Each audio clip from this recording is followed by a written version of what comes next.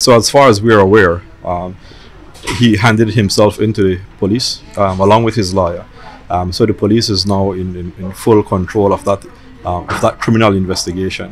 What we're doing internally as well is to follow through with a disciplinary procedure.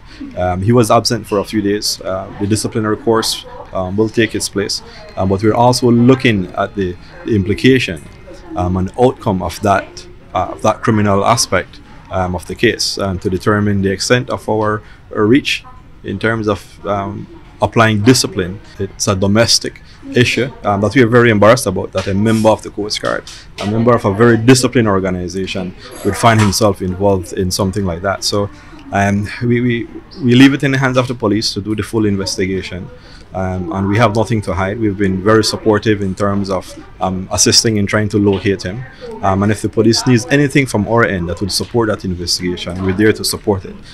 We don't condone domestic violence at all. It's something that I, as a commandant, will ensure that whatever discipline needs to take place, that discipline occurs, and that individual would have to answer to those charges.